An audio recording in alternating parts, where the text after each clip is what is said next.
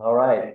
Welcome again to those of you online and welcome to those of you here in Kellen Auditorium at the New School. I'm Mark Frazier. I'm the co-director of the India-China Institute, and it's my great privilege and honor to introduce to you our speaker for tonight, who is Saranda Jain, our postdoctoral fellow this year, concluding a very successful, wonderful year at the Institute and at the New School as our postdoctoral fellow in the Cities and Citizenship Research Cluster. She has been working on her dissertation project, whose title is identical to the talk that she'll be giving this evening, Fluvial Government, Tracking Petroleum as Liquid Infrastructure in India.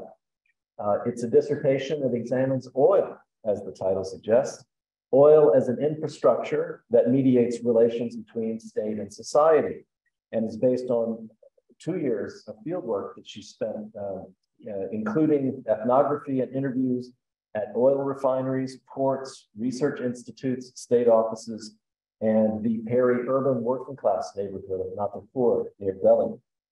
She is a 2022 PhD graduate of Columbia University's Anthropology Department. And it has been really a delight to have her at the Institute this year, as I said. In addition to working on her research project, she organized what for me was a really innovative and creative and really memorable series of talks compressed over a 2-week period, 4 talks in late February and early March, entitled Flows, Infrastructure, and Citizenship in India and China, which featured 4 conversations by scholars doing fieldwork in China and India. And you can view those anytime you wish on the website at the India-China Institute and our YouTube channel.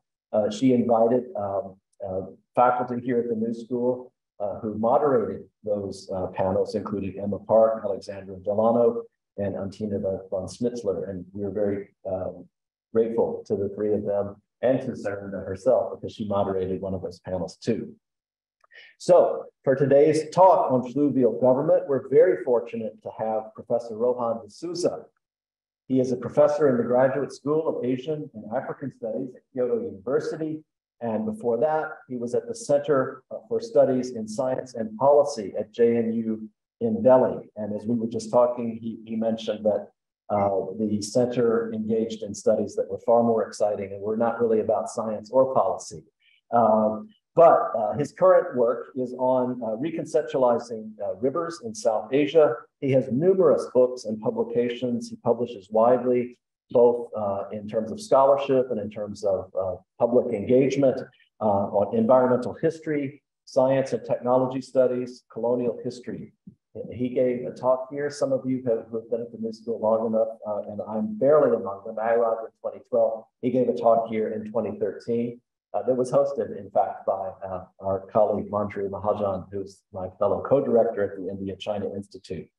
And as it turns out, Rohan was Dr. Jain's MPhil advisor at JNU. So we have him in part to thank for, I think, encouraging and supporting research from, I believe it was water into flows and petroleum, other material that flows other than water. So I will turn it over to Dr. Jain in a moment. For those of you who are online, please feel free to, at any time, drop a question or comment in the Q&A box, and we will get to it after we hear from Dr. Jain and Professor D'Souza's comments on the talk. Thank you very much, and please join me in welcoming both Dr. Jain and Professor D'Souza. Good afternoon, everyone. And thank you so much for being here, for taking out the time to engage with me. Thank you to audiences on Zoom joining in from various places and time zones. I also want to thank ICI, Mark, Manjari, Anna, Chris, and others for organizing this and for such a supportive environment. Finally, I cannot thank Rohan enough for coming all the way to be my discussant. We go back a long way, and we're meeting today after 8 years. I owe debts of several lifetimes. for all the mentoring and advice that Robin has provided me. So today I will present an overview of my project and its broad arc by briefly introducing the different arguments I'm making and the concepts that I'm working with. I will not have time to delve into any of them in detail and will provide just the overarching view because I'm interested at the moment in figuring out how it all sits together. I must confess that I have done two projects in one, which could be entirely separate dissertations, one on oil refining from an STS perspective, and another on oil consumption from a state studies perspective. I will present both because I do bring them together. I'm happy to get into details during Q&A, so feel free to ask me to explain something better. All right, so my project investigates how oil becomes government, but also escapes government. I do this by tracking oil from its production to its consumption, based on ethnography in oil refineries and research institutes with engineers and government officials, and in a working class neighborhood called Nagpur with Black marketeers and ordinary consumers. I provide a fine-grained account of how refining operates in India to show how political possibilities get programmed into petroleum products. I show how the Indian state manufactures oil as a means to distribute itself into citizens' lives in the form of petroleum products that shape people's everyday lives and relations with the state.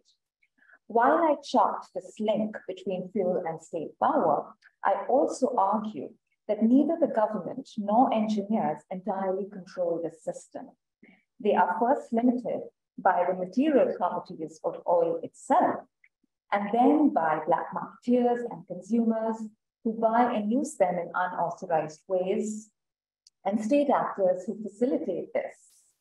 So central to this project has been the examination of oil's disparate worlds of production and consumption in conjunction, for understanding that oil is not tied only to state power and big capital, but is also imposed upon by caste and gender. I demonstrate that power is constituted differently at different points in the supply chain, and oil's relationship with power is not singular or monotonous. This is vital to understand how an energy regime is made and unmade, how it can be reformed, the layers, ways, and places in which it inserts itself socially, also getting reconfigured by sociocultural factors. So a few disclaimers before I get into my key arguments. India imports most of the crude oil that it refines, as it does not have oil reserves and is therefore not a producer. But it has set itself up as a major refining destination of the world. Second, I use the term citizens instead of consumers and sometimes consumer citizens, because in India, consumption of the petroleum product that I study, cocaine gas, is based on residency papers and is provided only by state agencies and only to account holders with national IDs. You might also find my claim odd that petroleum consumption defines relations with the state, as one might ask where the state comes into this capitalist enterprise of oil companies. But most oil companies and refineries in India are state-owned, and even private ones work closely with the Petroleum Ministry and adhere to its whims. There is no one state institution managing oil in India. Rather, it's an amalgamation of various state institutions at play together in making and in refining, retailing oil. Finally, the two themes of oil refineries on the one hand and Gujar thugs, that is, Black marketeers of the Gujar caste, on the other hand, do not appear connected. But fluvial substances establish unlikely connections rather sneakily. One way of thinking about oil is through energy, technopolitics, and infrastructure. This is far removed from caste, religion, and gender. My research shows how and where the two worlds collide. My initial research plan did not involve the study of caste, religion, and gender. I intended to study the ways in which oil acts as an infrastructure, how the Indian state proliferates itself through petroleum products that saturate the lives of Indian citizens, and how oil consumption structures everyday lives of ordinary people. enacting state agendas in their social and private worlds. While I did do this, my ethnography compelled me to think more expansively about the relationship between oil, the state, and the everyday. I constantly found myself being imposed upon by the phenomena of caste, religion, and gender while studying oil consumption, owing to its entanglements with illegalities and urban informality, which in turn are tied to local forms of power based on caste, religion, and gender.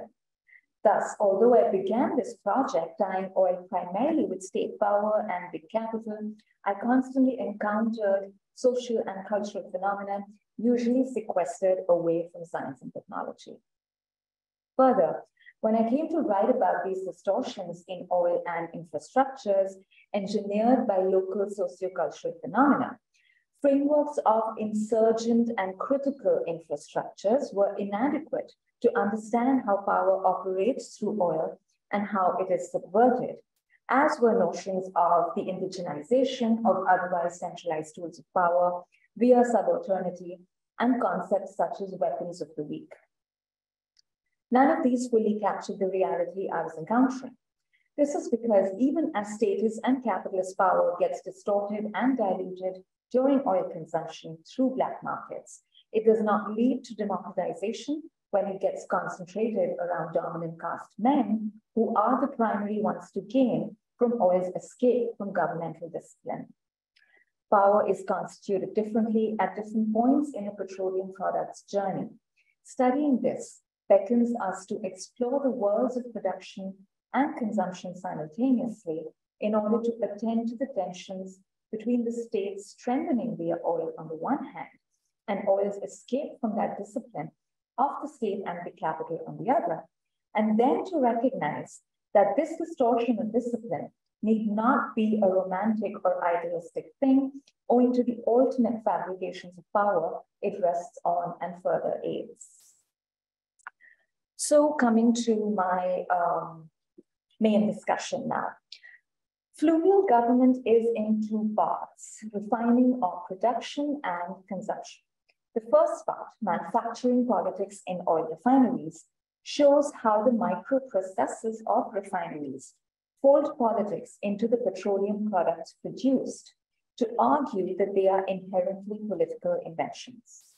Questioning the ontological givenness of oil and unpacking the systems that produce it together allow me to answer the question about the politics of petroleum. Describing the step-by-step process of oil refining, I demonstrate that petroleum products are invented and not natural, deriving their politics from an intricate combination of crude oil's materiality, the technical processes of refining, and the hidden human decisions shaping them. The difference between kerosene and liquefied petroleum gas, or LPG, both used for cooking in India, provides an example of how decisions are embedded in petroleum products and what that implies for their users. So as a liquid, kerosene can be divided and shared by consumers. It can be inhaled to alter states of consciousness or added to dilute expensive diesel with devastating environmental effects. Easily accessible and movable, its consumption is freed from state grids and is not surveilled. Its alternate uses and black market are a source of menace for the Indian government. This allows the sustenance of informal society central to politics and sociality across urban India. Yet it remains subsidized, as mass protests have accompanied attempts to remove the subsidy. LPG, being gases, is not divisible by consumers, and its large cylinders are difficult to share, disabling neighborly sociality.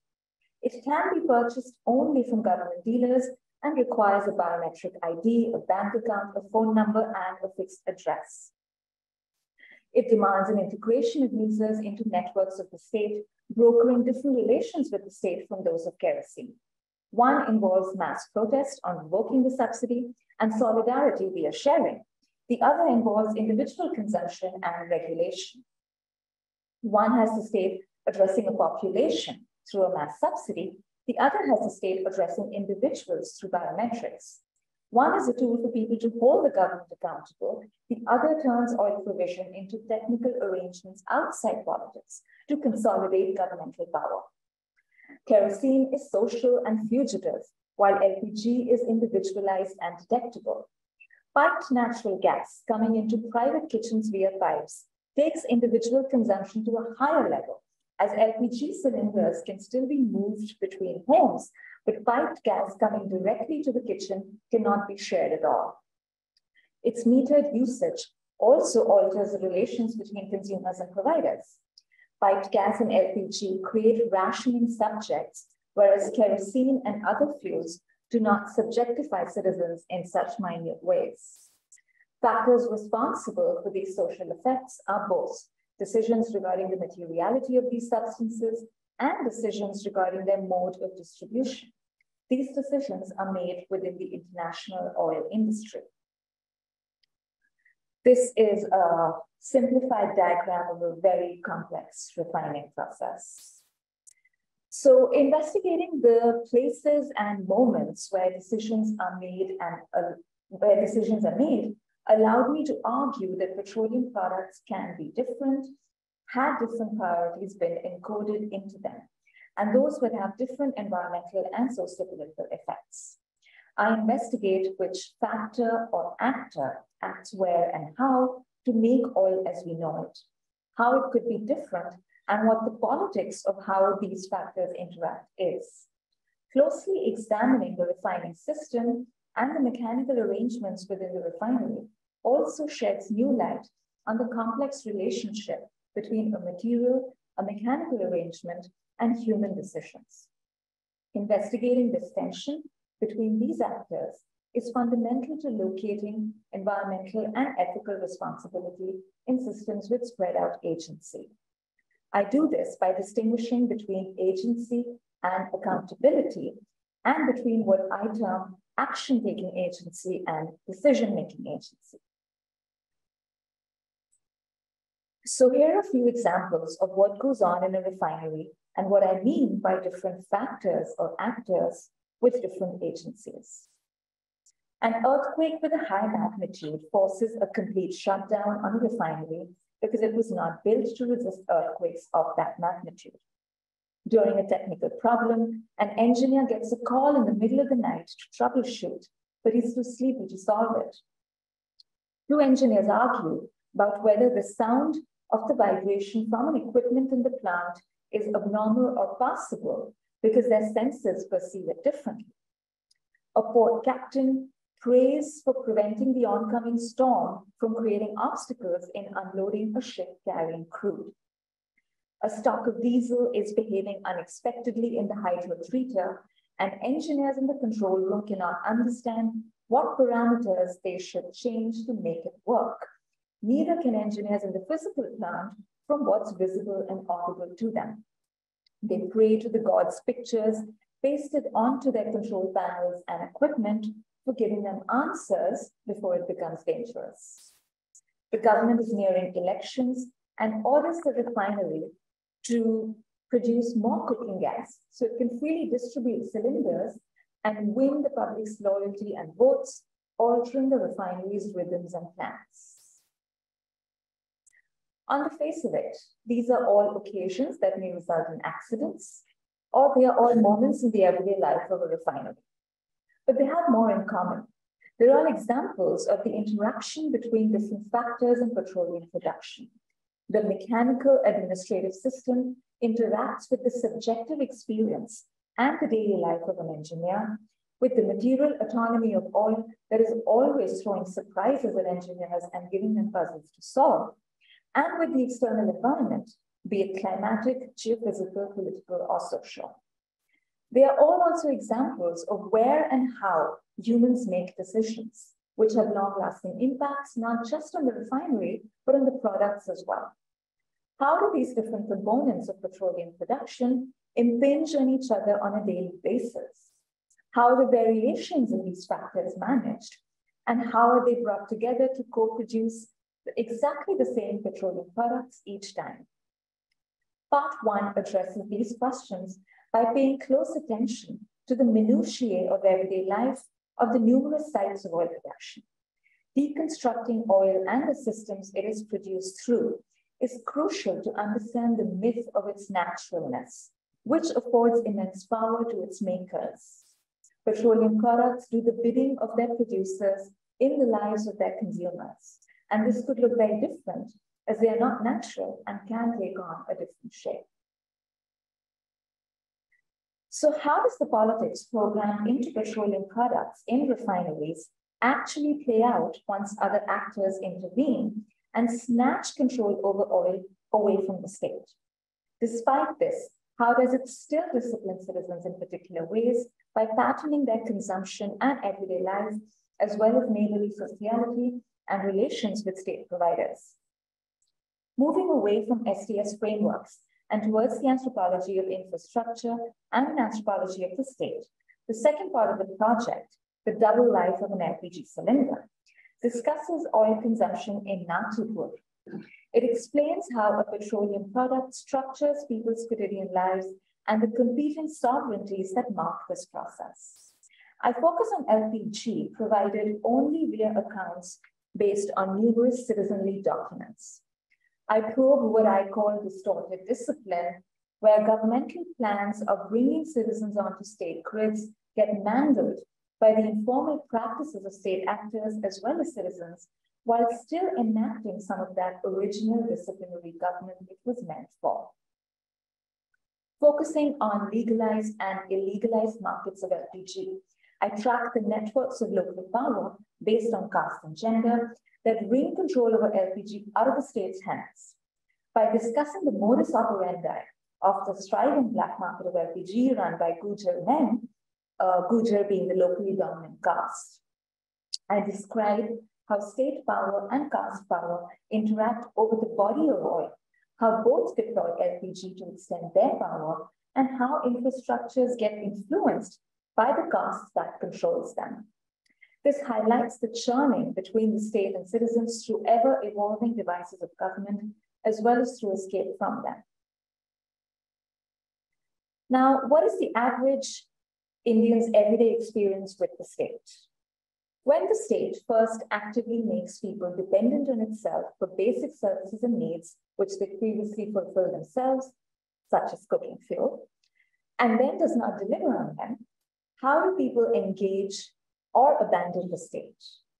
Part 2 describes and analyzes how Indian citizens deal with the frustrating experience that the Indian governmental bureaucracy is when they draw the state in and force it to work for them, when they bend backwards to access whatever little they can get from it, and when they abandon and escape it instead. This part describes the modalities of power and networks that emerge in these processes and what already exists for people to deploy for these processes.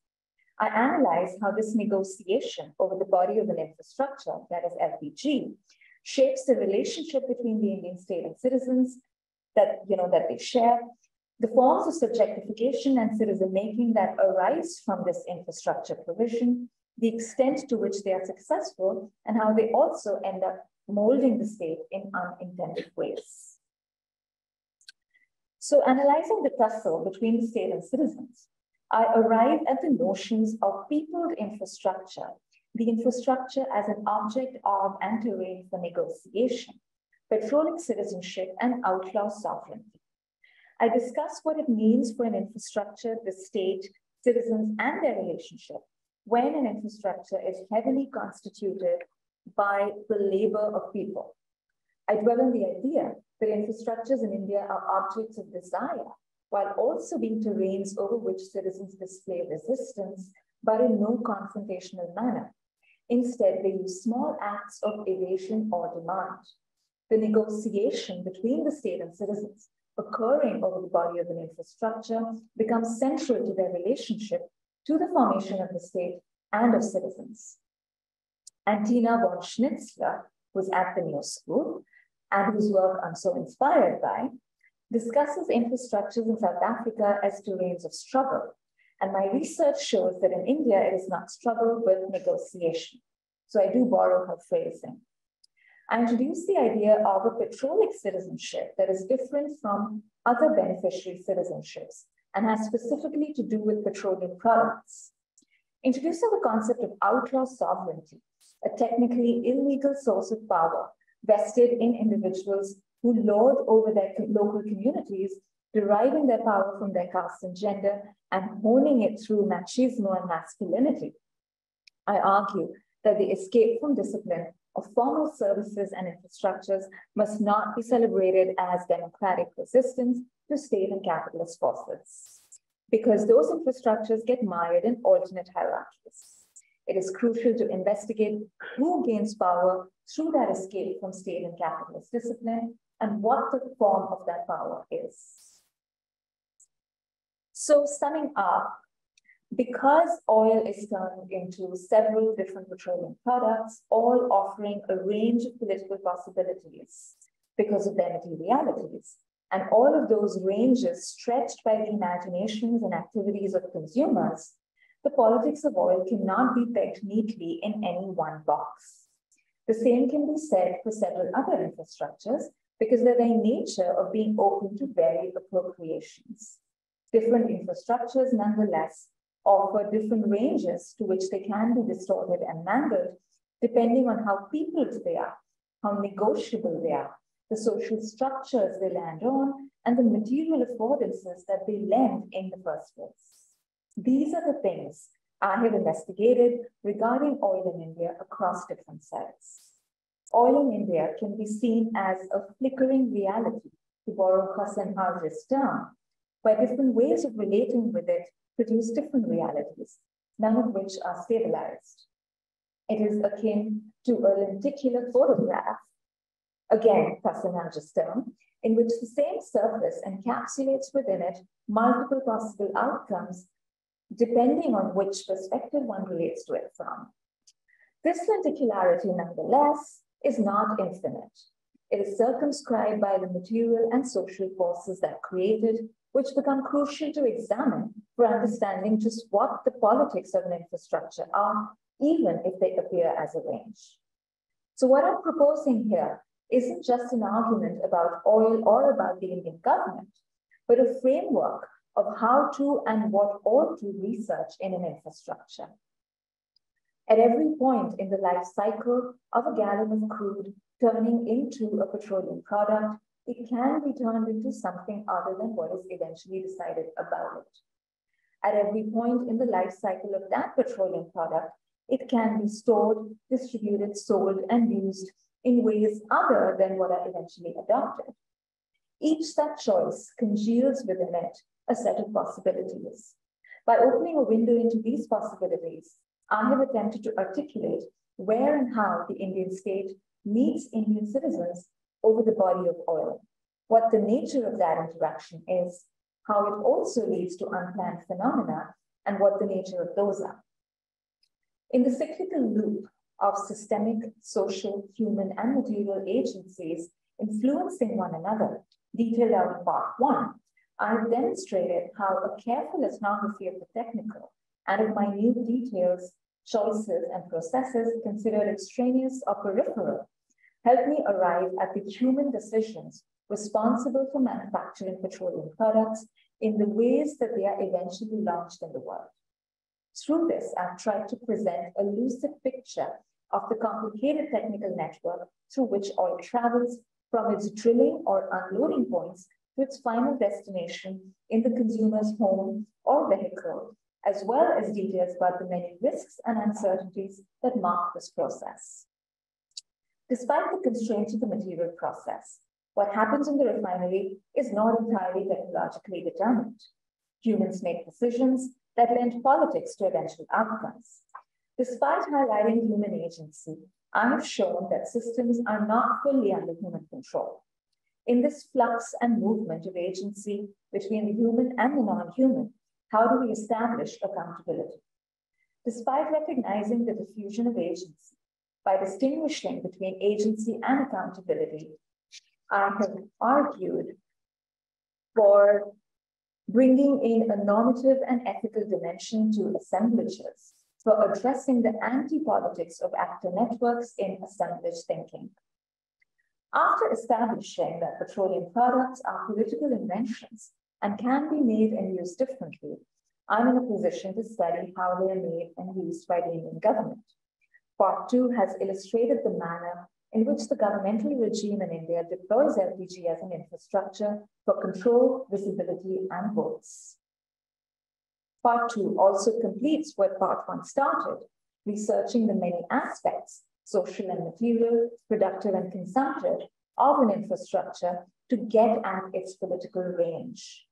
I argue that LPG provision is a nation-building exercise, in that it first creates a body of people who are identified and included on the basis of their belonging to the nation via IDs, and then links them to the state for their daily existence in intimate ways.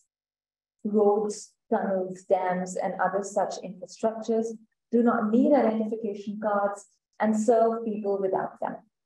But cooking fuel is an indispensable item of everyday life and has been tied to a system of IDs. Not to forget that citizens are made to invest their labor and sociality in procuring LPG cylinders. This binding of the state with the nation, that is the people, and inclusion of the citizens' labor in making the state work has served to strengthen the state and make individuals responsible for it. I argue that highly distributed and networked infrastructures and people infrastructures have this quality built into them, as they necessarily require many non-state actors to invest themselves in it in order for them to function.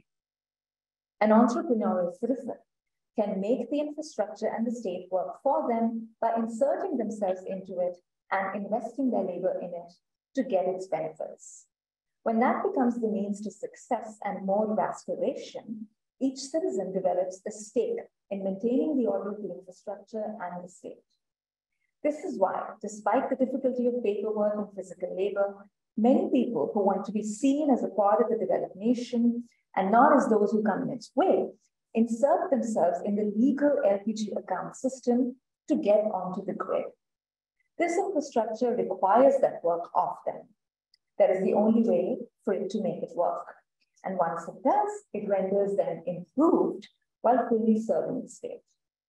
However, the leeway delivery men and LPG agencies have in the endpoint delivery of the infrastructural service, the sabotage it is vulnerable to by outlaw sovereigns or black marketeers and ordinary citizens, tends to frustrate this aspiration of a developed nation state, distorts the discipline the infrastructure was meant to trigger, and distributes power and sovereignty to forces outside the state and big capital.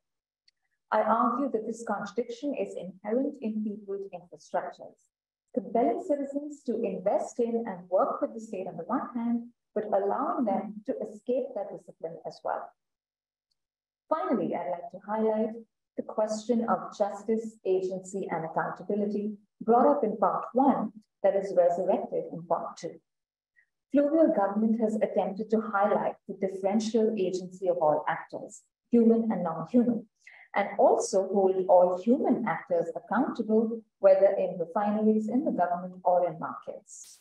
Questions of equitability, environment, safety, affordability, access, and largely of democracy are not applicable only to refinery engineers and policymakers, but also to small LPG agency owners and employees, as well as outlaw sovereigns and black marketeers. It is in the process of holding them accountable to the injustices that they perpetuate that I have confronted the romantic notion of insurgent infrastructures, which glosses over the absence of ethics and equity in the insurgency. So spread across diverse people's lives in pervasive ways, oil enables big capital and states to influence how people live and think.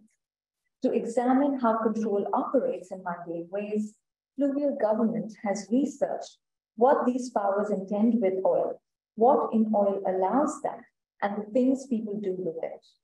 Through this, I hope to have illustrated how state control updates itself using newer means, how people respond, and the parallel structures of power that they rely on and create.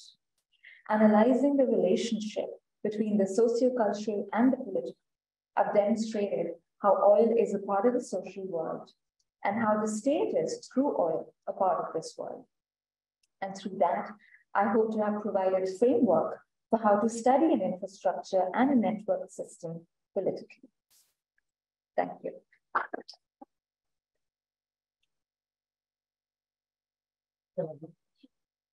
Okay, thank you, Sandra, for a very good presentation. But I have to start by saying I'm really honored to be here, and not because I was previously Sandra's mentor and she was my student, but because there is a role shift today. It is like Sandra has delivered a lecture, and I'm the student now who must summarize and somehow make an insight that is meaningful. Yeah. And I want to declare at the start itself that I've always been a rocky student. And I think today I'm going to even cheat a bit by saying that I'm not sticking entirely to the script that Sandra presented, because I've also read her PhD, at least 2/3 of it, like any bad student, not the whole thing, but enough to, I think, develop on some of the insights you've given. Yeah. But let me start by saying this, that if one actually looks at what Sandra's project is about, in my opinion, it's there in the first 2 pages of the introduction. And it's a very stunning introduction, because she starts with the COVID and the fact that there was a point when the price of oil actually nosedived. And all the tankers were actually looking around for ports to dump, and nobody was interested in oil. And Sandra writes that, and it's beautifully done, but and I would ideally like to read it, but maybe I should just give my version of what she says. And she says at some point that everyone knew that in this crisis that oil would come back. People would start buying. We depend on it. We would get back to the old groove of using oil. But for a brief while, what happened was the unthinkable happened, that a world without oil could be imagined. And she writes at one place there that everything stopped, but the world did not end. All right. And I was struck with 2 aspects of this. One is I had somewhere, and given my age now, I'm not required to remember the exact quote and citation, but I think at some point, James Ferguson says that it's harder for us to imagine, it's easier for us to imagine the end of the world than it is to imagine the end of capitalism. Yeah. So I was struck that what Sandra is doing here is something similar. Her work, really, her PhD, the flow and the arguments, are trying to push this idea of thinking about a world without oil, imagining a world without oil. And it's like saying, if you expect fish to theorize about water, right? It's always problematic. There's so much common sense. All our world is soaked in this thing called oil. And for us to think outside of it is almost impossible, if not complicated. Similar to asking fish that if there is, how do you theorize about water? And if there's no water, what happens to you? Well, according to evolutionists, the fish actually come out of water and become amphibians and then move on to land. So everything doesn't just end when something that is such an important common sense, everyday aspect of life suddenly disappears, and you would think that that should end. Yeah? But it's much more graded and more complicated and so on and so forth. So let me, having said that, there are 3 or 4 aspects of your project that I find very striking. First is your PhD has a very literary quality to it. It's a literary quality because there are aspects of it which are just profound. It's like, car mechanics fix cars, but a physicist, theorizes the nature of movement itself. Yeah. So there's aspects of your PhD that I thought you bring a literary quality to explain and express a profound understanding. And I think that is really very striking, very extraordinary in this effort. Yeah, so I should say that that profoundness is so central to helping us imagine a life beyond oil, and especially given the stresses that are on oil production today. I think 2023 is also a very significant year because renewables now are not just caught up, but I think the investment in renewables now far exceed the investments in oil. Yeah, I think 2023 is when that happened. So it's not that we are looking at oil as this incredibly powerful sort of energy regime that cannot be imagined, at least out being no longer that centralized position. So in certain ways, I think if one puts your PhD effort in that context, then 2 or 3 things are happening. One is you've had a shock event called COVID. Suddenly, people have begun to be thinking of, a kind of moment that is very different from how they've led their lives around oil. Second, that you've got this whole revolution in renewables happening. Of course, there's lots of complications, issues of power. Oh, did I switch something on? Okay. Issues of power and hierarchy and so on and so forth. But despite that, there is a lot of talk today that, oil is not sustainable because of climate change, global warming, and so on and so forth. And we've got to come out of that. So given that, one of the most important things to be doing is not just the statistics and the logistics of what oil is about, but how to push an imagination of a different world. And I think I would locate your PhD effort in that exercise. And you've used very skillfully, almost, I would say, weaponized words, meanings, and language to do that. Yeah. So I found that extremely striking and extremely encouraging. So here's the larger plot line, which I think you've spelled out, but I'm just going to repeat it and hoping that I've touched the right notes in this. One is that as infrastructure, oil is an invention. It's an invention because politics makes oil emerge as petroleum, as different substances, and that all the making of oil itself is always contingent and subject to various kinds of instability. And that's what making does. So it's not, as you say at some point, it's not a given ontological fact, but something that is constantly made and recreated through effort. Yeah? Now, when you're making something, of course, things go wrong, things can get dangerous, and you never realize the outcomes you always intended or desired. Yeah? And so that aspect is there when you discuss infrastructure. But then you bring in a second layer to this. When you talk about everyday lives, one is you suggest, and that's also from your MPhil, I remember, that oil moved not just about collecting people at the top, big industry and states, but it also colonized everyday worlds. And if the everyday worlds is where people can turn it around, in some ways escape its disciplinary powers and its implications, then that also becomes a basis for us to unsettle the capacity for oil. Yeah? And therefore, if people can use oil in different ways, they can also perhaps become renewable. We don't know. Yeah, right? So the end result of what I gather from your PhD is that the life world of oil can also end. It is not something that and it can end, life worlds can end simply because you can change your politics and your politics can be undermined. And the fact that all the logics that go into making oil are inherently rooted in a lot of instabilities. And therefore, what you get is a very muscular world of oil, but a very fragile one as well. Yeah, and I thought that comes across very well in the way you bring in all those dimensions.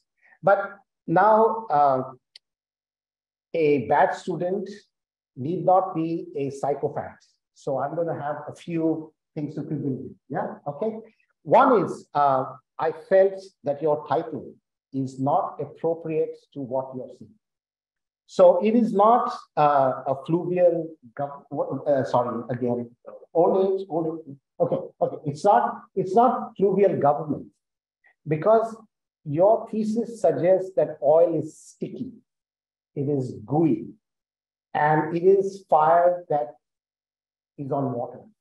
You know, you can literally light oil. Yeah. So it's not got the sense of flow that, or fluvialness, that I would associate with those words. Yeah. So actually, therefore, fluvial government really doesn't capture what you're trying to say. And government and state, sometimes I think you collapse it, need not always do that. They are based on different rhythms and logics, yeah, if one was to use that word. So fluvial government tracking petroleum as liquid infrastructure in India, I think does not really do justice to the PhD. What seems striking is the following, and I can't retitle it because I think that's something you do much more brilliantly. But once maybe the bad student gives this criticism, maybe you might want to wonder. One is that I think there is an end game of a life work, and somebody needs to write about it. And I think an end game is usually revealed best in a context where there are a set of populations or peoples who have been working around oil on an everyday world, even as they depend on it, even as they, you know, as you correctly point out, they are not, this is not a romantic kind of subversion. This is a reaffirmation of all kinds of hierarchies and inequality and injustice and so on and so forth. But the tricks and the techniques of working under and around the system, some of that is there in what you do, right? Yeah. So I would say the end game of a life world seems to be a stronger theme than fluvial government. I did not get a sense in the section I've read and so on and so forth, of either of an over-empowering government that is very confident that oil is everything and that's what we're going to persist with, nor did I get a sense that everybody is going to have a buy-in all the time. Yeah. But do life worlds end? And there's a reference you have to, I forget, it's Watts is one of the authors and edited on the end of life, on life worlds, something on oil, subterranean something, and yeah, estates and the life worlds, and yeah, but they use the word life world, so you know.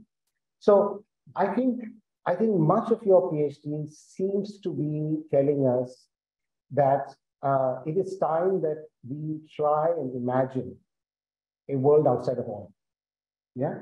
And it can be not as impossible as maybe the end of capitalism for James Ferguson, or or theorizing water for fish, but definitely there are aspects that seem to emerge today that would trouble the confidence of the last 70, 80 years.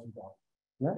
And I think if I was to steal your PhD, remove your, by the way, when you sent me the 9-page note, your name was not on it. Yeah. And I was really tempted to publish it as another publication. You want to show that, I mean, go to court, such a long game. Yeah. By then, yeah, the idea is there. But yeah, if I was to just remove your name and publish it, I would change the title. And I would also really focus a great deal on saying that it is such a destabilizing moment for oil as an energy system, as a regime, that it is now not necessarily being overconfident or cocky or trying anyway being dramatic, but to actually speak of the end of a certain aspects at least of that life. Yeah. And you know, there is this anthropologist at Hokkaido. Her name is Suzanne Klein. I hope I got her name right. I think it is Suzanne Klein, yeah, who writes about post-growth people in post-growth societies in Japan, and there are many. And she writes about how these communities are building up of young people who've given up on development, on growth, because it's just got under their skin. They're exhausted, they're tired. Anyway, there's no jobs. It's all you know. This is the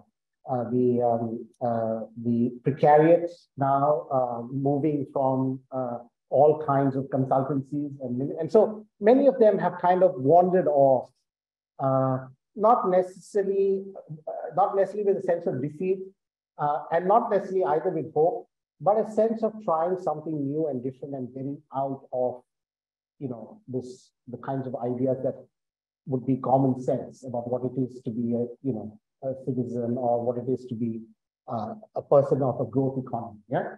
And so she, what her book does, interestingly, is it's not necessarily there's an alternative, but in all these little defeats and tragedies and all these losses, somehow you get a sense of there is another picture, you know. And I'm just wondering if that should be my next book, based on inspired by Fluvial government. I don't know if you get this joke, but for a long time, Hindi movies would say inspired, which they meant was copyright violations. Yeah, right. So something to that effect. I would engage it, but I should end, because otherwise I can just go on indefinitely. But thank you very much, Sandra, because I learned a great deal, and much of it I read on the flight here, which is saying a lot for someone who really watches those movies. Yeah, because I have a 14-year-old daughter who owns a television in our house. This is my only option to watch films. So it was riveting. I'm almost, well, I should say, I'm envious of the way you use language. Yeah, it's really skillfully done, beautifully crafted in many places, and so full of profoundness. And I wish I could have done that. There's no way now. It's published. It's in your name. Yeah. So I guess I'll have to just admit defeat and say thank you so much for a lovely PhD and for this opportunity to speak. Yeah. Thank you.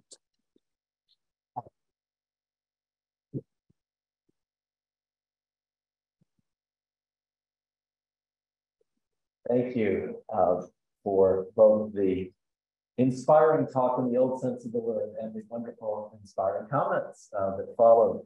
I think rather than probably have a lot, maybe just respond to what was just said, but maybe we take questions, and if you want to refer back to what points Rohan made, that would be most fine. So we have 4 questions that have come in from the audience on Zoom. But since you're here in the flesh, you get the priority first. So I'll open it up to our floor here for questions. And great, we have a roaming mic, so the people online can hear also.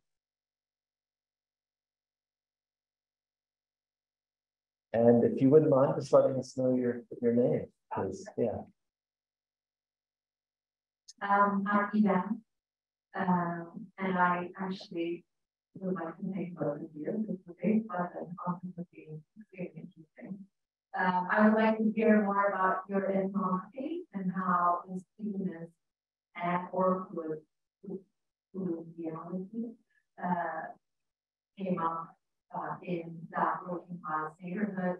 I can be the same. Sorry, and I'm very curious about how people navigate and like how what are the inviting forms of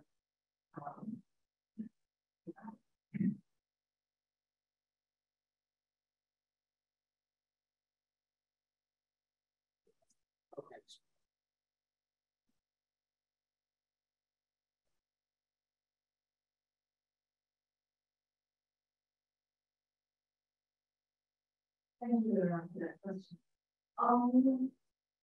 Okay, so I also respond to the question included in the question of government inquiry. Fluvial because I tried to track oil as it flows. So through its supply chain. I think flow differently in parts, and there are parts, of course, where it's sticky, and there are parts where it's pretty elusive.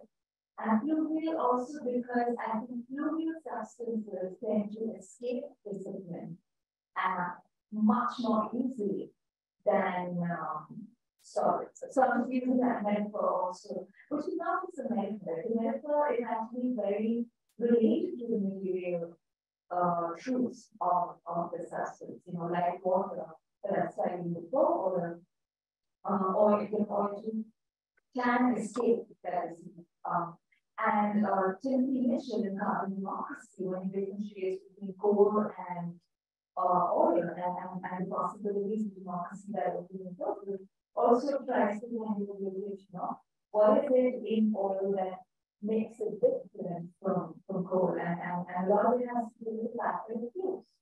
So that is why it's kind of and government, because I think that it's something that needs clarification. I don't always use it as a noun, but as a verb. So like when I say it states government, I don't mean the state, I mean the action of government. And so that's what also I mean over here. Now coming to ethnography. So in refineries, it's really easy to believe that there is the technique is so highly automated, and the technical operations are so standardized internationally. It's very easy to believe that things just happen, in this way, and that this is the result of some technological evolutionary path that oil refineries are being on, that bring here. And so, and oil just is this way, that you heat up crude in the distillation column, you get these different distillates, and then you kind of use it like that, effectively. But so that's why I had many visits to the refinery, because in the first visit, I was kind of just trying to learn what different refining units do. And then in the latter visits, I really started understanding why do we do it this way? Because that's when we are able to understand human decisions.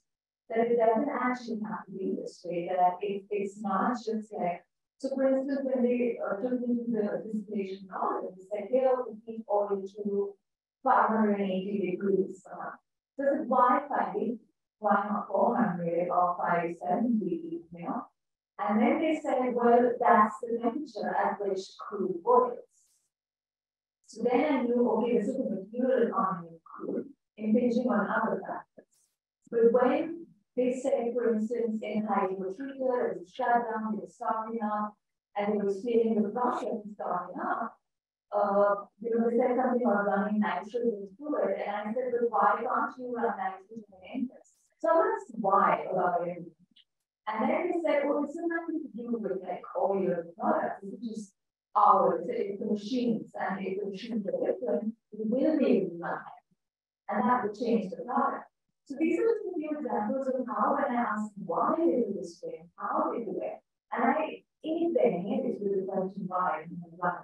It was that was the only way to find out the human intent of social. So that is how I was able to kind of make the argument that this is really a political mesh.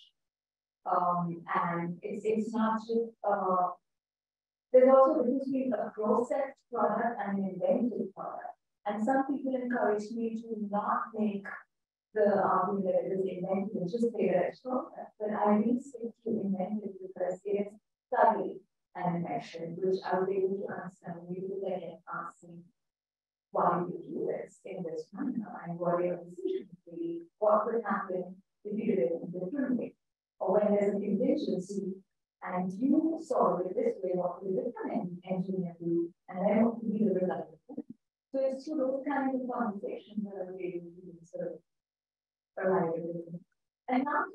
was not so much about oil. You know, National was really about relations with the state and, you know, relations with each other. It's about caste, it's about all kinds of things where I was mostly, and then, you know, in the beginning, I wanted to find out what you, how did oil structure your life, but they kept talking about the black market. And so then I just had to investigate. That was not what I was for. So then, you know, they handed out the black market leaders and the, you know, so yeah, that was more of the traditional ethnography. Yeah, I hope that answered it. Very long. We're getting yeah, someone online is saying audio was difficult to hear. They heard part of it, but so yeah, maybe it's not.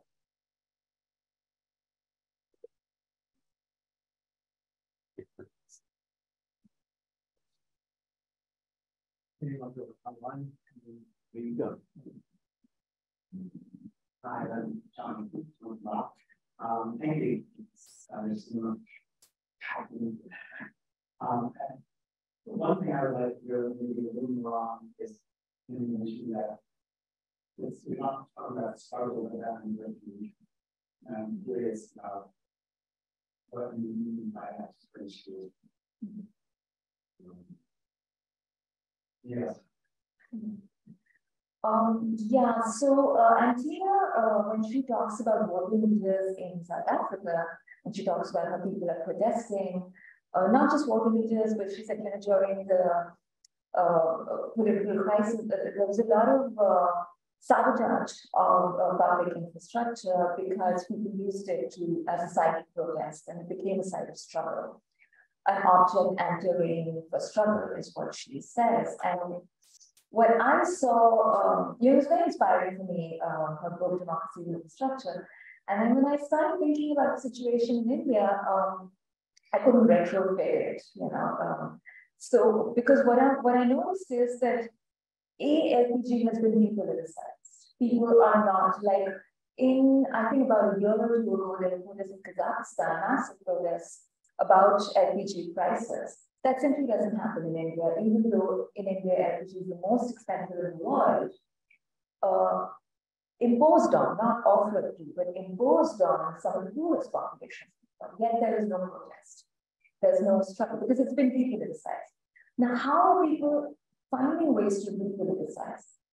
It's not through outright struggle and protest. It's through small acts of evasion, small acts of recalcitration. So it's, you know, they negotiate. And that's why I use the word negotiation, because it is a back and forth with the LPG agency, their local sort of provider. Like either they negotiate about making processes easier for them to, you know, it's difficult, all that bureaucracy and paperwork, especially for populations that are not literate. So, you know, making things easier for them, or they go to the black market. And, you know, so that's a different kind of negotiation or evasion. Or it's, you know, just like constant, like when we access the LPG cylinder, that process itself is a negotiation. Why can't you come to my door? Why do I have to walk 1 or 2 miles to, you know, so that kind of, and you know, that image of men and women, it's a 30 kilogram cylinder with the gas in it. It's heavy. And they pad their shoulders with something, and then they keep that on the shoulder and they're walking. You know, that image was a compelling image of how the Indian state meets the Indian citizen. And the other way around. How the Indian citizen is constantly negotiating to make the state work. Because the state has not held its end of the bargain. You know, it should be delivering after all this 30 kg cylinder.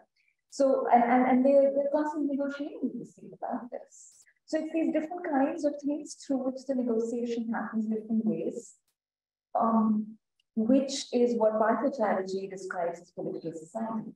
So that's another sort of concept I use to describe Natipur, and then how infrastructures in India are often in the sight of back and forth between the state and citizens.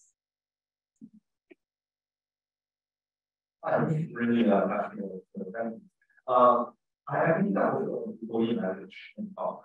And also maybe speaking to Roman's point about the mind world.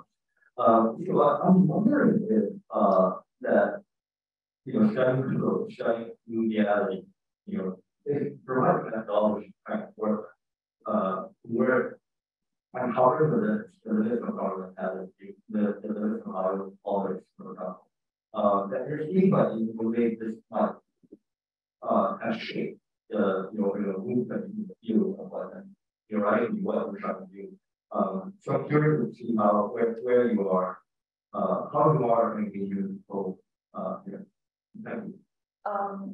Yeah, in the beginning when I started fieldwork, or a little before that, I was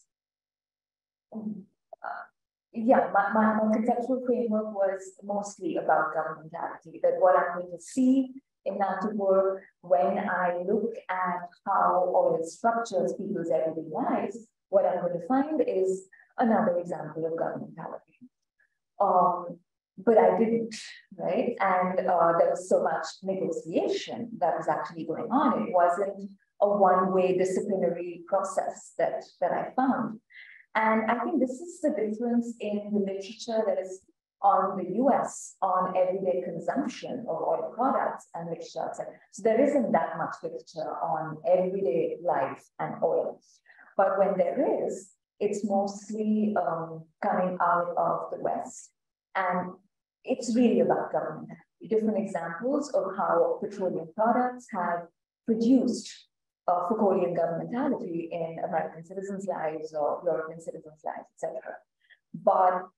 And I think that is because the capitalist project is largely successful in these places, which is not to say that it isn't in other places, but there is, to use Anna Saint's term, friction. And I don't want to reduce what I found to friction, but there is an element of, it simply does not pan out the way it is planned, which is why I talk about distorted discipline. So initially, I thought I would basically just find discipline, Foucauldian term, but it's distorted, which is again not to say that it's completely appended, because that would again be this romance of insurgency of infrastructures. It is not. It continues to, but it doesn't discipline the way it was meant to. It does get distorted, and that depends so much on local contingencies. So.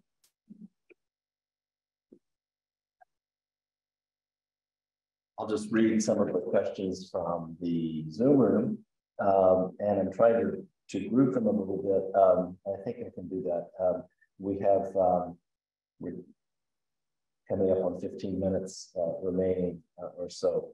Okay, so Heather Davis says, this is such exciting and interesting work. I love the twofold focus and the necessity for this bifocal relation to infrastructures. Can you talk more about the tension that you highlighted between the necessity to standardize petroleum in the refinery and the multiple actors, agents that influence or bend this process? You may have in the answer, but let me throw out another one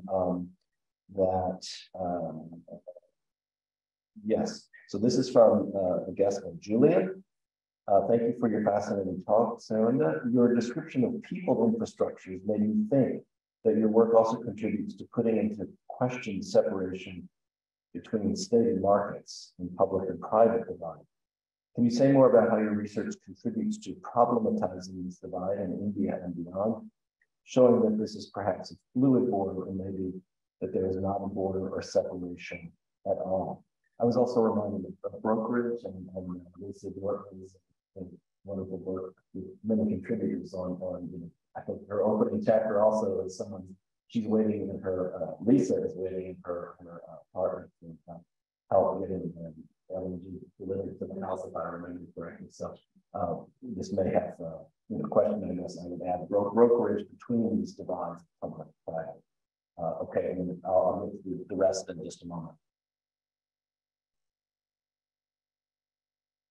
Thank you for those questions. So, yeah, there were a lot of contradictions. That's actually one of the main features of my analysis of what's going on in the refinery. It is actually a space riddled with contradictions, with assumptions, with imaginations that are actually, it functions as if it has met those assumptions, but it never actually can. So, for instance, operations being completely standardized, that's never actually happening. A lot of the standards they set are local, not international, and it's always a strife to meet them. So they're never truly meeting them. And you'd be surprised, even the products that we use are not all that standardized. So when I was in Natupur and talking to people about these LPG cylinders, they say, these are adulterated with water, which leaks out of the cylinders. And I thought that was impossible. And then in the refinery, I find out that's not water, that's naphtha, which is highly dangerous, but it's still being sold as LPG. Because LPG, once it comes out of the cylinder, should be gaseous. It's only in the cylinder under compressed conditions that it is liquid. Naphtha is liquid even when it comes out of the cylinder. So what's leaking out of the cylinder sometimes is naphtha, but it's being sold. So there was that constant tension between meetings, having standards, assuming we've met them, functioning as if we've met them, but actually that always being a strife. One of the things that struck me immensely, and I'm quoting an engineer here who said, we don't have materials on Earth. He said nothing is foolproof, leak-proof, and break-proof, because for that, we don't have materials on Earth. So, but they function, and there's accidents all the time in the refinery, all the time. We never get to know about them because they're not always as massive. They don't always cost human life or limb, but they do produce toxicity and leakages all the time. This is common. And they're functioning with drains that are not working, with all kinds of machines that are actually not working properly, but they're still going on functioning to meet productivity targets. So it's full of these kind of contradictions. I call some of them extraterrestriality, because of what this engineer said, we don't have materials on Earth. So the industry is literally extraterrestrial, not in the sense of like it's enormous, but in the sense that Earth does not have the materials to make this industry possible in the first place. Yet it functions as if it already has these materials. Same for humans, functioning 24/7. One of the examples I gave where an engineer is expected to troubleshoot in the middle of the night, and then when they're not able to, whose fault is it? So and then like the amount of subjective experience that they rely on for, like they have these look, listen, feel confirmations, LLF confirmations, which they rely on very much for the expertise of petroleum production. But they completely deny any kind of subjective experience or expertise, that it's all just this objective technical knowledge, and So yeah, there's loads of these kinds of tensions between standardization and I hope that answers Heather's question. The other question was about people, infrastructure,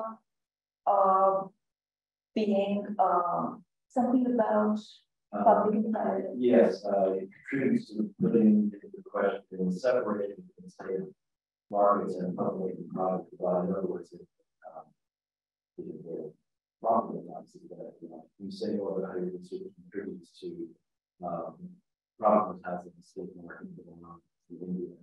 So I'm not sure if I'll be able to do justice to this question. I never thought about the infrastructure as public or private. I think in India, that question doesn't come up so much, maybe.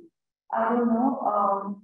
But there's hardly an infrastructure in India I would see that is not really people, that is fully, I mean, yes, of course, roads and families and bridges, but infrastructures that are processual, that are not solid objects, but that are, that have a temporality to them, often are people. So there is a replacement now in very small parts of the country of pipe natural gas that comes straight into the kitchen, which is far less people, yes. And therefore there's far less room for negotiation and room for sort of people to make their own arrangements outside of what the materiality of the infrastructure is offering. But I'm not sure what this might say about public and private. Okay, and I think I have a nice second word follow up. One of the questions that we today asked is the state somehow dependent on people to make it work, even if it is informal or illegal ways, which almost produces its own informal in important ways. So yeah, there is this desire and state to control the supply, i.e. not letting monopolized by illicit and informal supply channels, but in order to actually get things work, we still depend on people. Yes, so I wouldn't say that the state requires or depends on the informality in case of the LPG black market. But definitely they work in, there is a state sanction. The black market of LPG cylinders simply cannot exist without that state sanction because the only providers of those cylinders are state agencies. So where are these, half my time in Article went in this question of where are these cylinders coming from? And if they're in the black market, they are unaccounted. But how could they be unaccounted when there's a digital system of the state?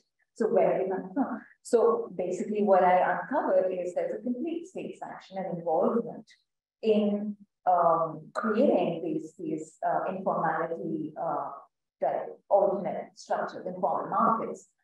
But I wouldn't say that the state benefits, certain state actors benefit from it, but the state as an institution. But it also doesn't lose out. And that is why there's no motivation and will to stop it or prevent it, because there isn't a single institution or actor in the state that truly loses out from this black market. The only people who lose out are the poor people who have to buy the cylinders at double the price. Yeah.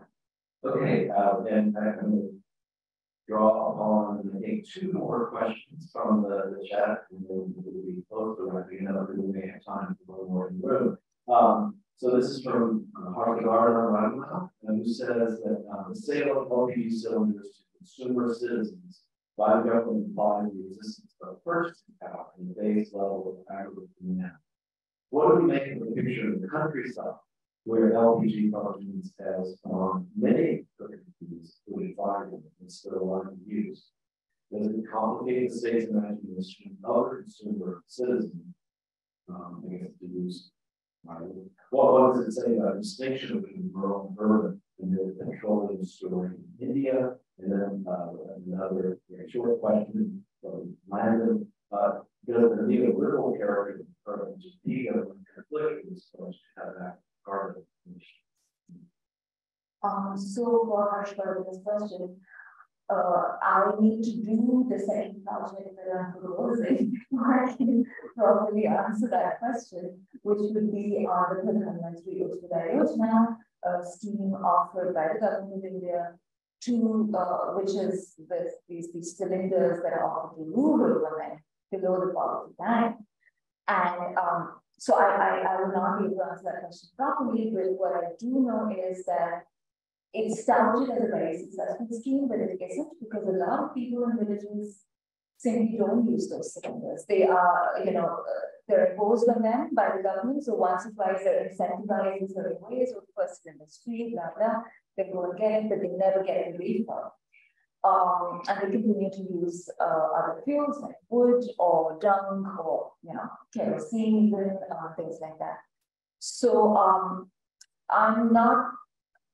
I think there's a certain form of subjectification that happens differently, which is far less for rural citizens because of this than for urban citizens. And there's a certain subjective disciplining of a rationing, creation of a rationing subject, of a surveillance subject, of a citizen who's on the grid, who's purchasing, speaking of purchasing power, who's purchasing and therefore not a beneficiary, but a good citizen, because the citizen is buying from the state and is making herself or themselves visible to the state through all the surveillance that goes on through these equity accounts.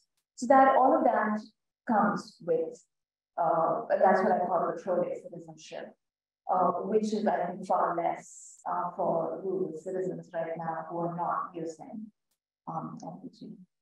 What was the second question? It was about the BJP government's pledge to cut back on carbon emissions. Does the neoliberal character of the current BJP government conflict with the pledge? I wouldn't. I personally am not very sure about BJP's neoliberal character, and I also and all their pledges are anti-electoral.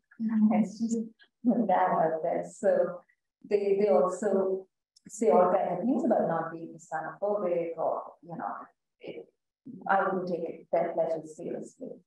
And there have been studies recently about linking fascism or right-wing politics to fossil fuels and to climate denial.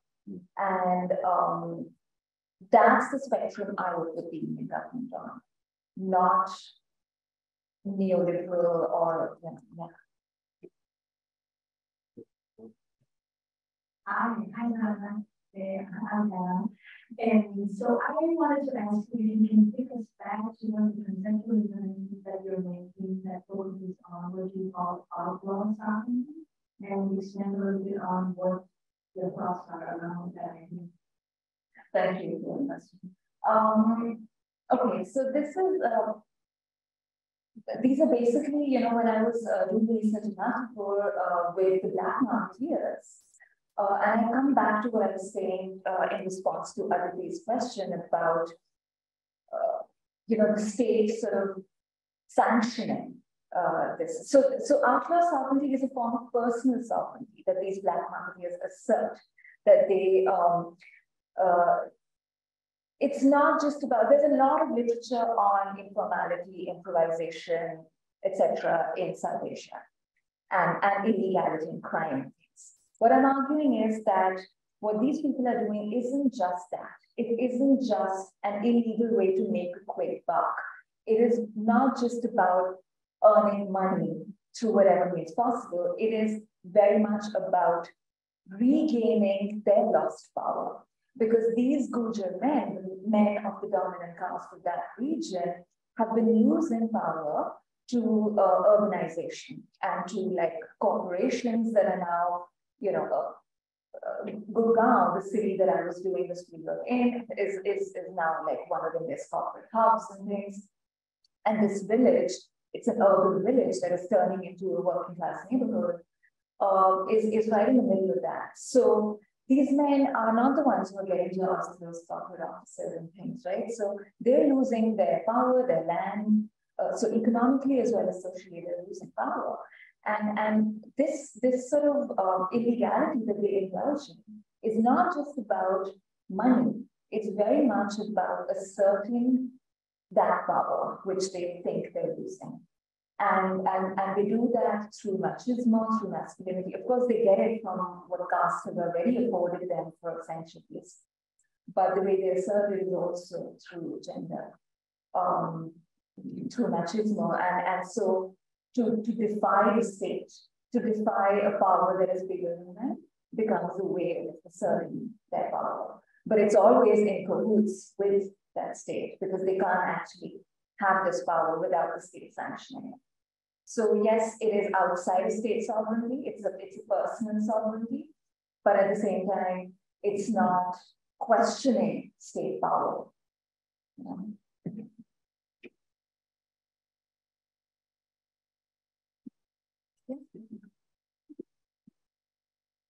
All right, well, we've had an extremely stimulating conversation today. It's difficult to imagine a world without oil, without capitalism. It's difficult to imagine that this is the last event of our academic year at the India-China Institute, but it is. And I think we finished on the highest of high notes. So Thank you to Saranda and to Rohan for the stimulating conversation this afternoon.